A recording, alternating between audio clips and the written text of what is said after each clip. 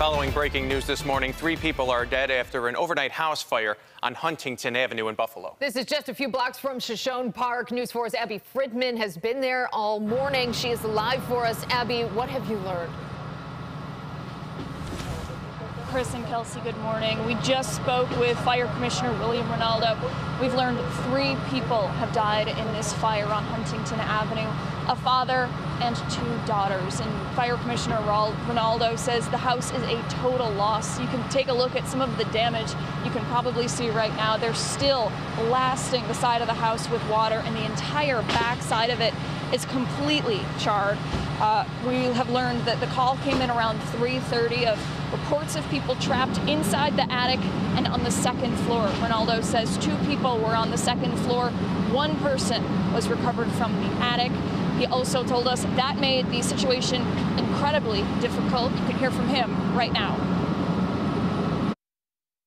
First arrived, the report of people trapped in the attic, 2nd floor of the attic. 3 victims were taken out of the mother survived. She's at the ECMC.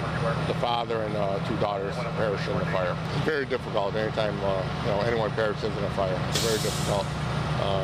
Physically, mentally, it was physically demanding as well because the victims had to be removed, as I said, from the attic and the 2nd floor. So that part wasn't easy. So the crews did an amazing job.